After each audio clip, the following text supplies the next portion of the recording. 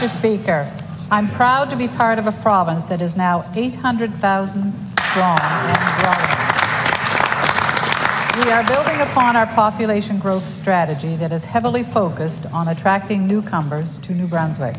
Our government has been working closely with Ottawa to access qualified and skilled workers through programs like the Atlantic Immigration Program.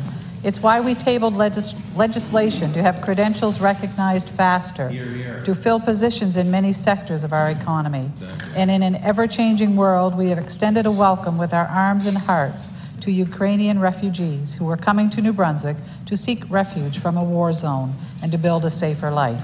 I am so proud and happy to live in New Brunswick, a welcoming province where residents can live, work, play, and raise their families in safety.